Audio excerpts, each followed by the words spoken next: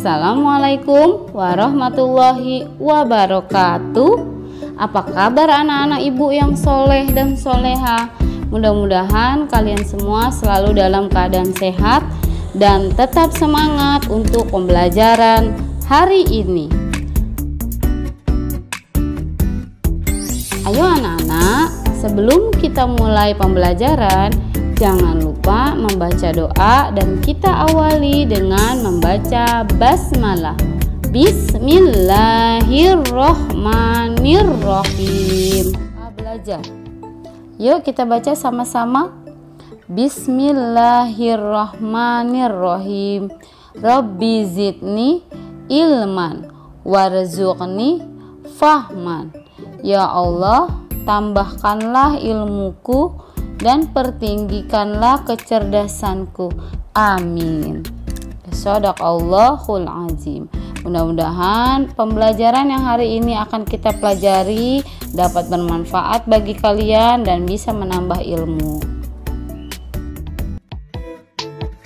Anak-anak, materi untuk hari ini adalah tema 3 tugasku sehari-hari, subtema 1 tugasku sehari-hari di rumah, pembelajaran yang ke-6.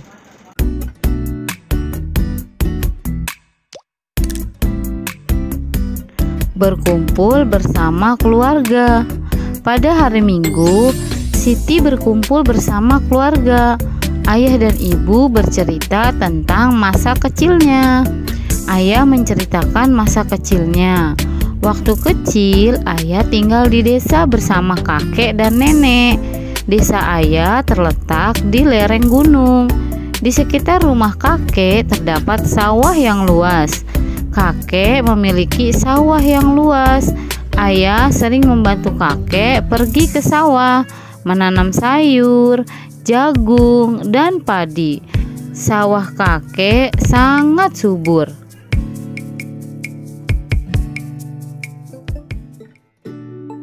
Ayo anak-anak, selanjutnya kita bercerita. Ceritakan keadaan lingkungan desa berdasarkan pengalamanmu dan teks yang tadi sudah kita bacakan.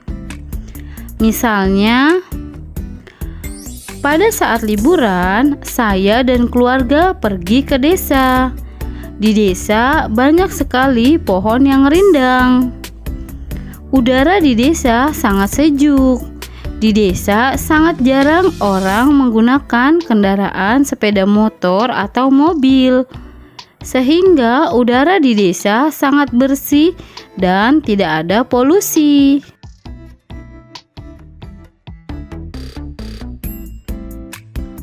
Ayo anak-anak, selanjutnya kita berlatih. Buatlah kalimat sederhana dari kata-kata di bawah ini. Ingat anak-anak, membuat kalimat diawali dengan huruf kapital dan diakhiri dengan tanda titik. Contoh kalimat yang pertama ada kata desa. Kalimatnya, saya ingin berlibur ke desa bersama keluarga.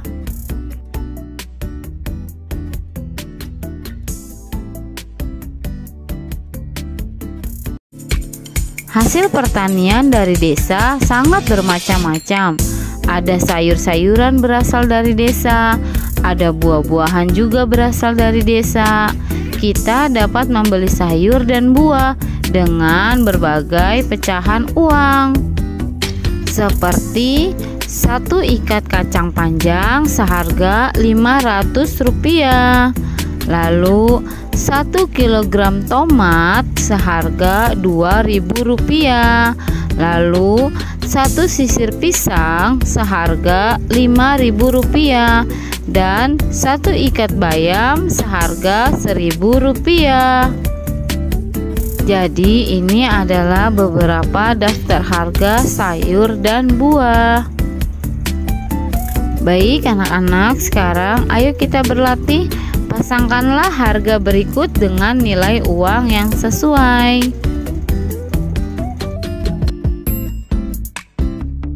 Kemudian jawablah pertanyaan berikut ini.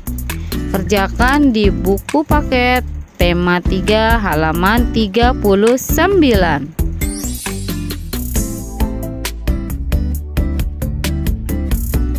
Ayah juga menceritakan tentang suasana di desa.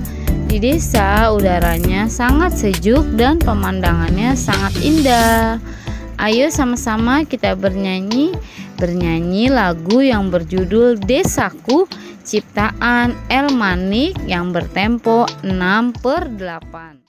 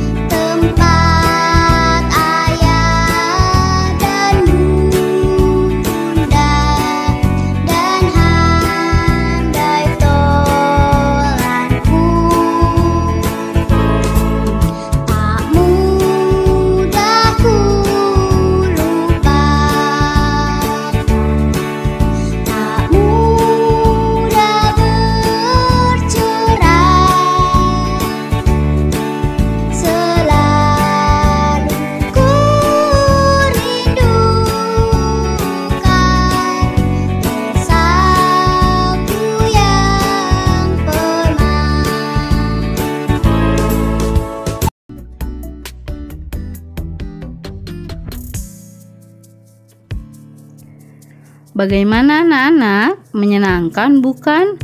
Bernyanyi lagu Desaku. Nah, kalian bisa menyanyikan lagu Desaku dengan diiringi musik buatan. Kalian perhatikan contoh berikut ini. Selamat mencoba anak-anak. Alhamdulillah, terima kasih anak-anak soleh dan soleha. Sampai jumpa di video pembelajaran selanjutnya. Tetap semangat ya belajar di rumah. Jangan lupa tugasnya dikerjakan. Mudah-mudahan materi pembelajaran hari ini dapat bermanfaat bagi kalian. Ibu akhiri, wassalamualaikum warahmatullahi wabarakatuh.